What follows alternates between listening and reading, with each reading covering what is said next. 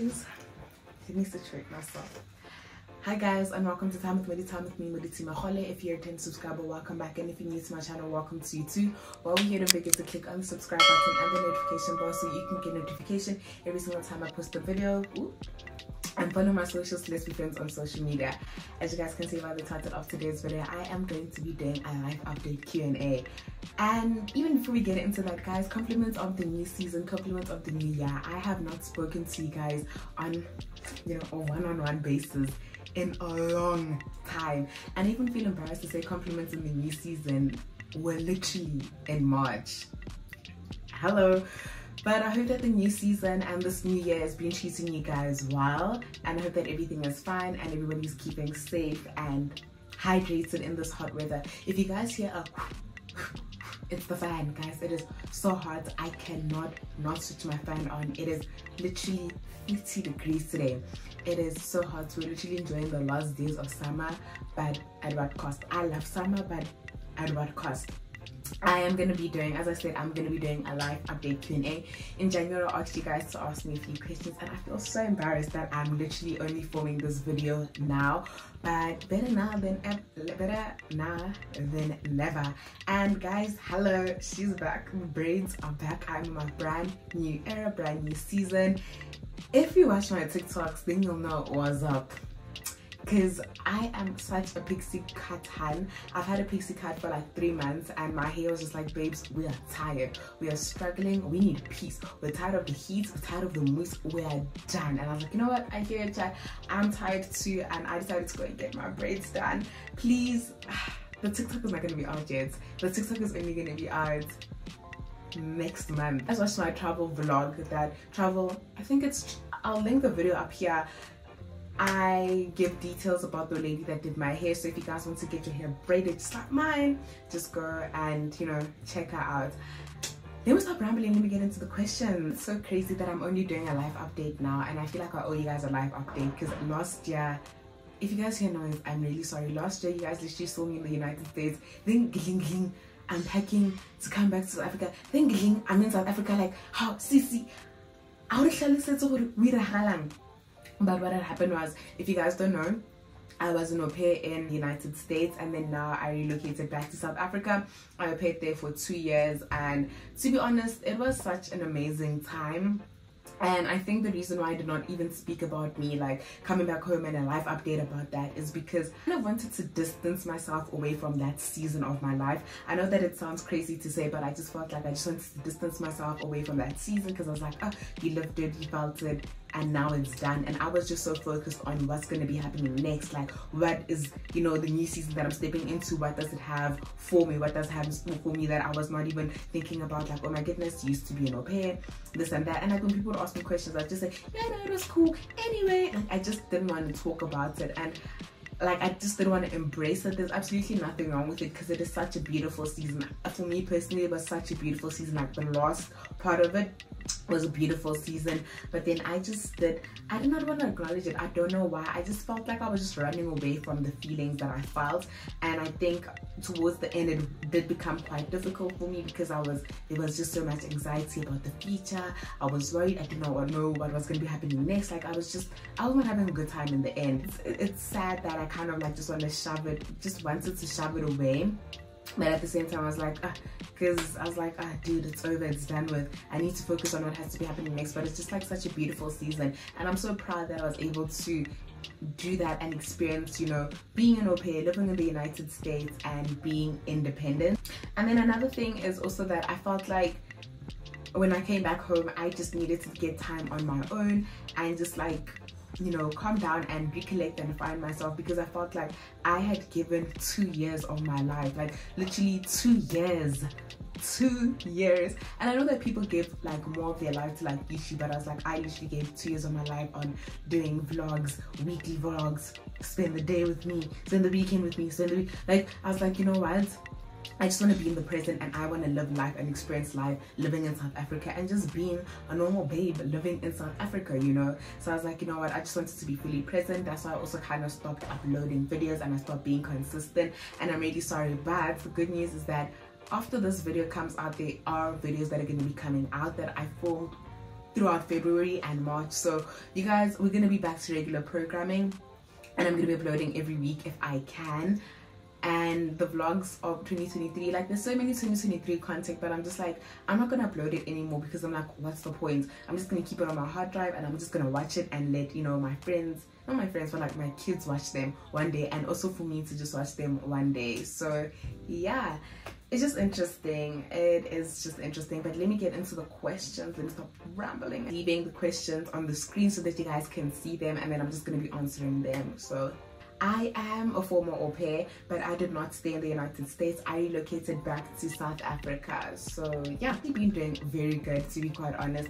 I feel like this is the most at peace and content I felt in a very long time, because now I'm not worried about, you know, my papers expiring. I'm not worried that, you know, I'm not anxious about the future. Well, I'm still anxious about the future, but I feel like my anxiety on the future is not based off of my visa expiring. I don't know what's going to be happening next. Am I going to be going to school, and am I going to be getting married? Am I going to, you know, like I feel like being an au pair, there's just so much anxiety and so much uncertainty in what's going to be happening next after your au pair. So I feel like the fact that right now I'm in such a peaceful state and I'm so content and I'm just so much happier. I'm not saying that I wasn't happy then. I was happy, but like right now I'm just like so much happy. I'm just like, you know, I don't have to be nervous all of the time, if I can say so. I don't have to be anxious or like antsy all of the time. I am living in Pretoria 012. I'm not going to be specific about where exactly, but I am in South Africa, Pretoria 012. I think that I would. I always joke with my mom and I'm like, if the last family from San Francisco is to call me right now as I am filming this video, I'm like, Moditime, can you please come and au pair for us? I am running. I'm taking my phone and I'm running to OR Timber and I'm gonna go do it for them. But I feel like maybe I would. I think that I would go back and au pair. As I just said, I've been doing very good. 2024, hey guys, 2024, yeah, so yeah, but then the things, I don't even know what's going on in this year, and this year has, yeah, 2024, my baby, I need something magical to happen. But the reason, as I said, the reason I've been missing on the Red app is also because I just want to be fully present in my life, and I've literally just been focused on being a student and also work.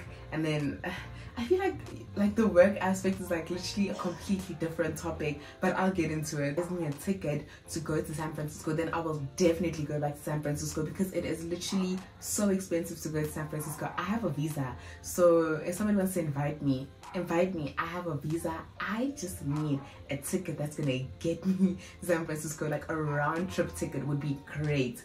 But yes, I do see myself, you know, going back to San Francisco and going to visit, because I do have a few friends there, and all I need to do is just be really serious about saving up money and going to San Francisco. Yo,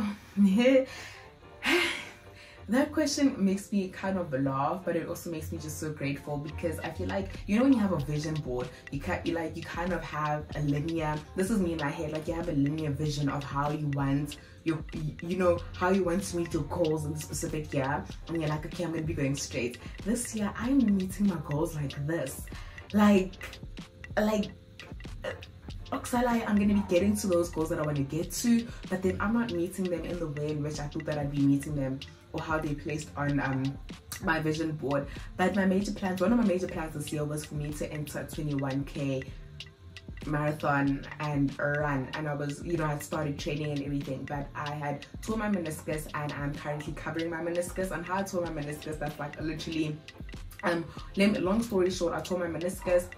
Well, I hurt my knee like 2 years ago, and I just never attended to it. And then this year I was like, you know what, I'm gonna invest in my health is wealth. And when I invested in my health, I was like, I'm gonna go to physiotherapy. Went to physiotherapy, told me that I need to recover my meniscus. It is recoverable, and I am recovering, which is really great. But then they just told me that I had to pull out of the marathon that I was training for, and it sucked because I was really consistent. I was really consistent in my training. 1, 2, I had literally just started going to the gym. the week before, I told that I'm not allowed to like do anything that's heavy for my knee. I'm not allowed to do like weightlifting. I'm not allowed to do running because it is a very impactful sport. I'm not allowed to walk fast anymore, and anybody that knows me knows that I am a very fast walker, so I had to stop that. So that was one of my major plans of this year. And another major plan is just to be able to achieve all the things that are on my vision board, and slowly but surely I am achieving them. I have a quick thought to share. I feel like many of the times in my life, impromptu plans happen a lot, so it's very hard to predict a good plan or whatever plans I have upcoming. Like being a distinction babe the whole year until I graduate, like just being a distinction babe, that is another major plan. Is it a plan? Another plan is to obviously travel. I feel like traveling it's inside of me, but like traveling would also be a lot of fun. So just trying out new things. I feel like right now I'm in an era, in a season where I want to really try out new things, and I'm trying to not let imposter syndrome get in the way of me being able to try all of these new things. So I feel like I don't have a specific major plan. The pairing has been very interesting. I feel like life after pairing is real adulting, because I feel like being on a pair, and I think that I've said this before, is like you're still in high school, you're still protected, like depending on the situation that you're in. And then life after pairing is like you're a real adult. You need to actually find an actual job. Then the agencies, they don't prepare you for life after pairing as much as, for example, they offer you or like let you know about the job opportunities they have available. But then the way in which they prepare you to become an au pair, they don't prepare in the same way for the real adult world, because baby, you're literally on your own. But then I feel like me personally, I think that I prepared myself well for life after pairing, in the sense that I decided to go back to school before I even ended my au pair program, and then I was in school. So I'd like to believe that I prepared myself well. In terms of the employment aspect, I wish that I would have prepared, but then there's only so much. I did prepare like for jobs and stuff, but then there's only so much that I can do, especially with like the job market in South Africa at the moment. It is quite bad, so there is only so much that one can do. I believe and I hope that I did my best. To be honest, at the beginning it was very tough. It was very tough for me to adjust to the reality of being back home, in the sense that, like, usually when you leave a place and then you come back, you feel like there must be massive changes, especially if you lived in a big city. Because in San Francisco, I lived in a big city because it was a walkable city, and right now, for example, I am in walking distance to like the mall that I need to get to. I'm able to catch a bus if I want to get to a rail train station. I'm able to catch a train to get to wherever I need to go to, but then I need to catch an Uber to get into like certain parts. And then like I feel like from living in a place where I was able to walk to the beach and or run to the beach or walk, like everything is in walking distance from you, and living in a big city, it was kind of like a major shift. Like, okay, I'm back home, and also remembering that now that I'm coming back home, I need to go back to my childhood bedroom, the bedroom that I outgrew, and I had to change a lot when I came back home. I remember the very first night that I came back home, I literally took all the pictures out, took all the pictures off that I had on the wall, because I was just like, this is not the Moditime that I am. I cleaned out my closet the same day. As much as I was so tired, I was like, these things don't define me anymore. It was quite a bit of adjustment, because it's like I left here young, and then I came back, and obviously you grow as a person, and I was like, oh my goodness, I've grown, and I feel like I've outgrown so many things. But it was very interesting. It was a very interesting transition. I don't know if I'm answering the question correctly, because I'm able to spend time with my friends, I'm able to spend time with my family, I am more at peace. It just makes me so happy. And it also makes me happy the fact that there's certain things that if I decided not to come back to South Africa, I wouldn't have been able to do, and opportunities that I wouldn't have being able to unlock or release that I did. And yeah, as I said, the only thing that sucks is the fact that there's load shedding. It's inconvenience you when you go into different places, or when you go into the store, and then now it's like, god damn, there's load shedding. The economic state of the country is just, as a student that does politics, I'm just like, whew.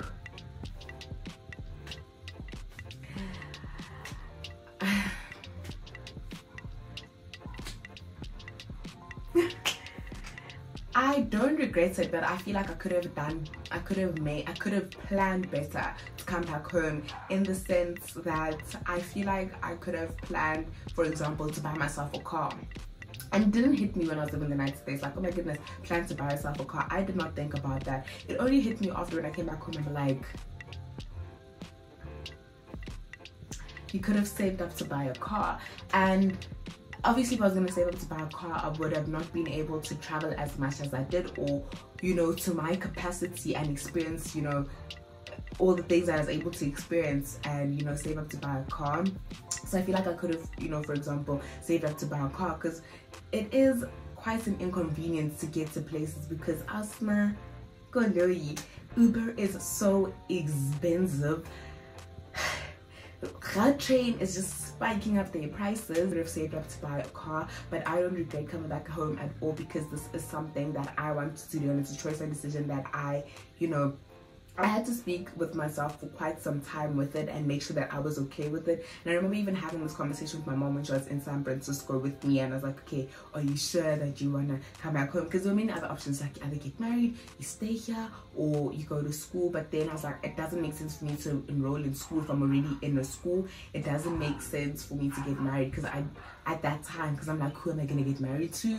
And I remember on the Mantle, I think I spoke about this topic with the choice and decision that I made to come back home. And I feel like some things are for a certain season in our lives, and if I'm meant to go back, then I'm going to be able to go back. And yeah, it was my season to come back home. Quit being an au pair. My contract ended, my 2 years was done, my time was up, and I decided to come back home. The way in which the rand is doing at the moment, it is quite expensive to travel. Yeah. Like, guys, the rand is doing so bad. That time there's so much inflation. Like, I'm just thinking about having to leave the house and going somewhere. A good 500 rand is already being spent. You want to eat, a good another 1,000 is being spent. You like, and especially when you're using Uber to travel, it just costs a lot more money, unfortunately. But then it is expensive to travel. One thing about Seoul's economy, I don't like it. I don't like Seoul's economy at all. It gotta go. It gotta go. Because I am literally just a girl. I really don't have any excuses, but I think the last episode that I had posted was last year. And then I remember that I went into a rut because winter was coming, and usually in winter, when winter starts, because I love summer so much and I love spring, I just close off. And I feel like that was a time when I started to close off, and then I just didn't have any motivation to upload any more podcast episodes because I was just in a rut. I felt very low at that time. I felt extremely low, and then, you know, I was like, you know what, I'm not gonna upload. And then every single time I was like, why don't you record? The whole day would pass, and I'm like, you can do it tomorrow, you can do it tomorrow. And then tomorrow became next week, the next week became next month, and next month became radio silence. So I hope that this year, because one of my plans for this year was to be able to get back onto the Mantle, I just need encouragement to go back.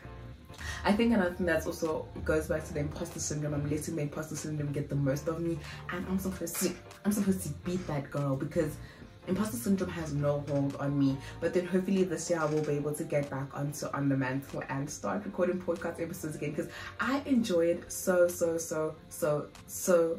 much.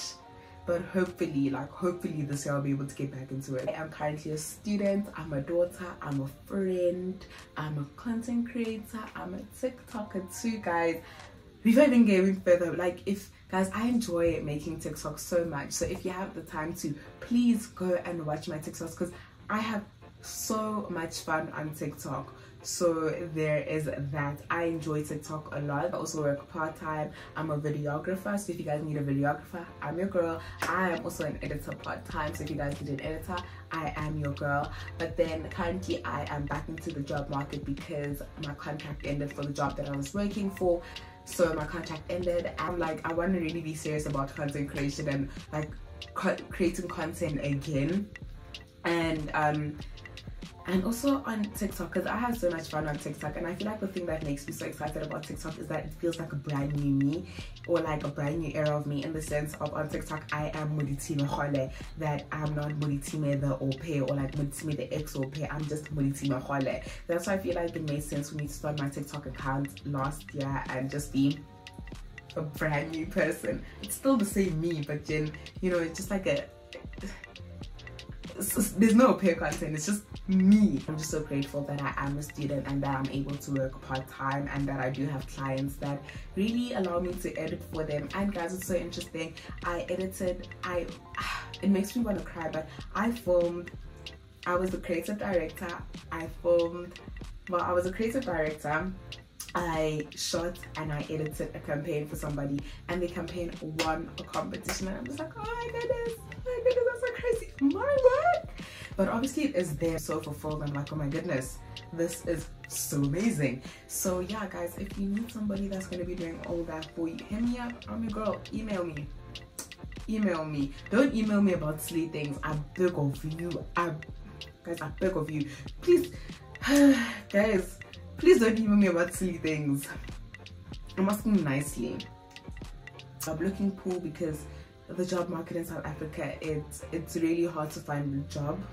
And I'm like, I know graduates that are looking for jobs, and I'm like, if you're a graduate that's currently looking for a job, and I'm just, you know, still a student that's looking for a job, guys, it is so stressful having to, like, for example, go for interviews, and then going for interviews and like sending emails and applying for all these different jobs. But you know what, one thing about God, he will definitely pull through, because we serve such a living and loving God. But that aspect is really not easy, but then you just need to keep positive. I feel like being positive and keeping the faith is literally the best that one can do in, you know, in this situation.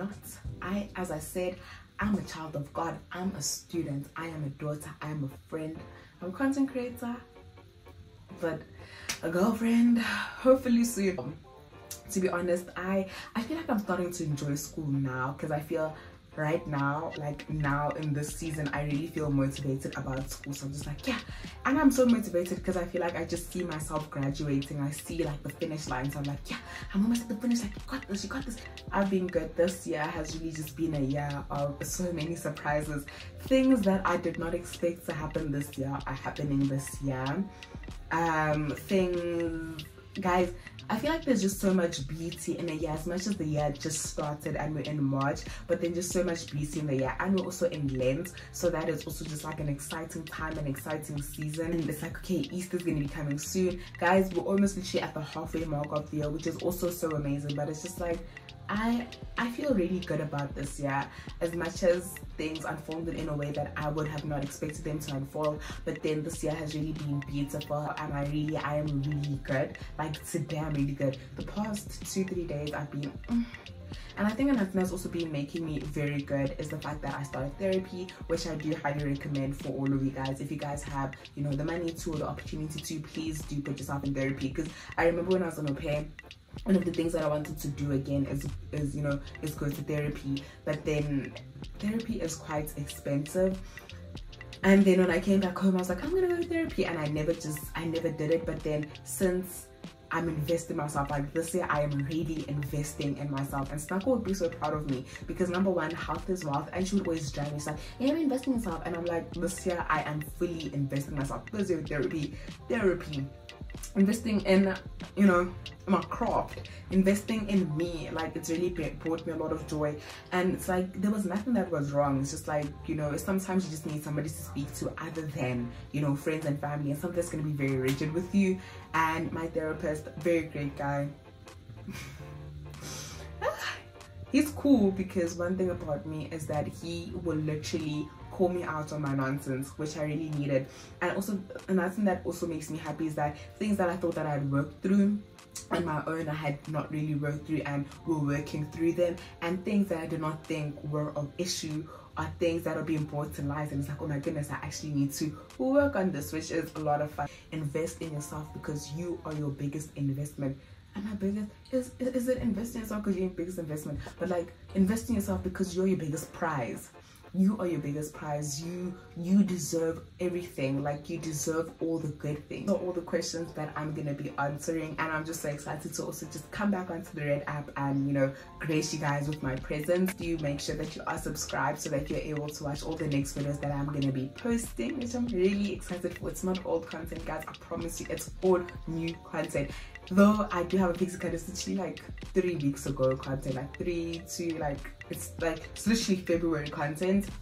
I'm also going to be giving you guys content of this new season and going forward, but I'm really excited to be back on YouTube and also just be consistent. Like, be consistent. I need to really hold myself accountable in the consistency era, but I don't want to pressure myself, because I feel like when I remember when I used to pressure myself into posting, I would burn and crash, and then I would just,